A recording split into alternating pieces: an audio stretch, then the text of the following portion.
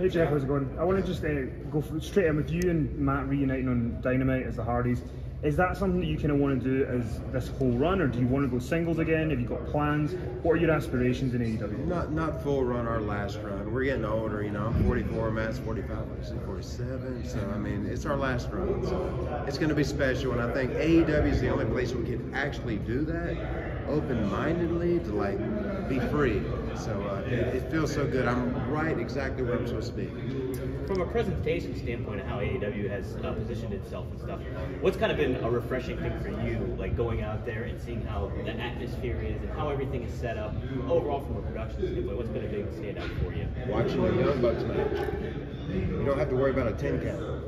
You don't have to worry about a 5 count. It's entertainment. It's physical but entertainment, and it inspires me so much. The Young Bucks match the other night in Columbia was incredible. It's so graceful and just beautiful. And man, we can get in there with those guys and hang just, and it'd be amazing. And it's gonna happen. So yeah, that's what inspires me as far as the freedom of like no rules, right? So to speak. Hey Jeff, I know it's early, but has your time in AEW so far lived up to your expectations? Oh, for sure, a month. The first time I went there, like I said on Matt's podcast, I think I felt comfortable.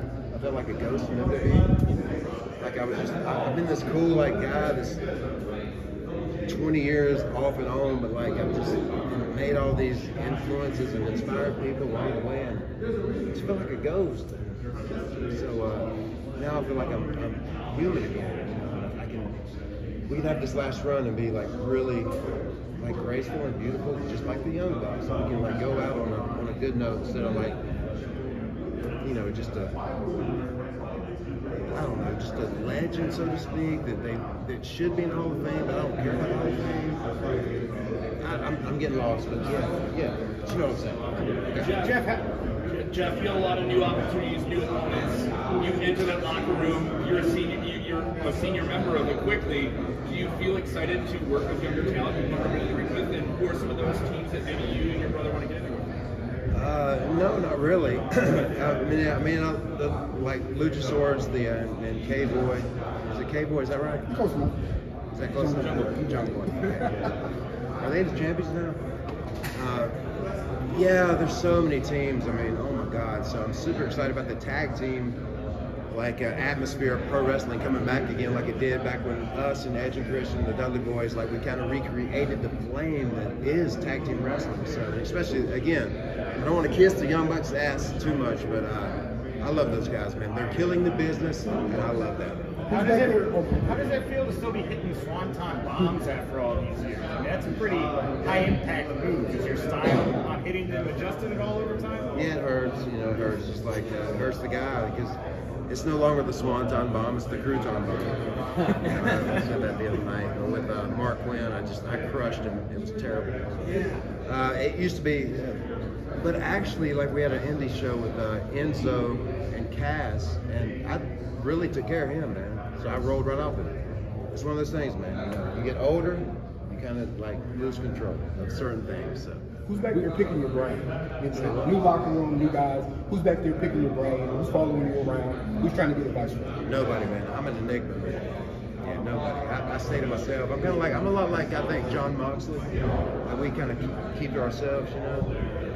And I don't know him that well, but like I feel like that. Matt's more the like social guy. I'm just I do my thing and that's it. Couple more guys. We'd always hear the WWE Michael Hayes is the guy that's like, can you jump off this? Can you jump off that? Who was the one in AEW that said, hey, there's this wall, can you scale it and jump off of it? Darby Allin. There you go. I met Darby and I kind of marked out like big time for the first day. He said, hey man, I'm Darby. I said, hey man, I'm Jeff. Because the first time I saw Darby, like Tony Khan, actually, the first time I met him, said there's this guy called Darby Allin. They're saying he's the new Jeff Hardy. And then I started watching. Oh my God, yeah, okay. And people used to say I'm the next Shawn Michaels. I don't believe in that at all. He's the first Darby Allin. But he found that place, and I went up there. They all went up there, and they felt it. It was sketchy as hell. And I was so scared I was going to slip and get hurt. I got 2 daughters and a wife I love more than life. And I was so scared I was going to hurt, but everything went so smooth. But yeah, Darby Allin. Thank you, Darby. For tour and stuff, how's like music and everything like that? How are you going to incorporate that while you do your AEW schedule and everything like I don't know. That's the unknown. But tonight's very exciting because we're doing the podcast, meet and greet, and then a music set like afterwards, and some original music, man. And that's my heart, man, and my mind, you know. So I can't wait for people to experience that. Ella, go ahead. What's your vision for next in the music industry? The next album, I think, is the heaviest and darkest stuff I've ever written. I think it's going to be good, but I think the key to my success will be making the music video to this song called Manifestations, which is very dark. It's about death. And actually, like, to where people can actually see what I was seeing. You know? So actually committing to making the music video to the song to where the album comes out. And it's just, oh man. And one's really evil, and I'm so excited. It's a 6-track project. I hate to interrupt you, brother, but I'm so excited to see you, man. You too, man. I just want to tell you in front of everybody, really excited for you to be here. Thank you so much, brother. Yeah, for sure, man. I'll see you out on stage. Yeah, I'll see you there, brother. But anyway, that's the thing. A video and the project at the same time, I think that's my way.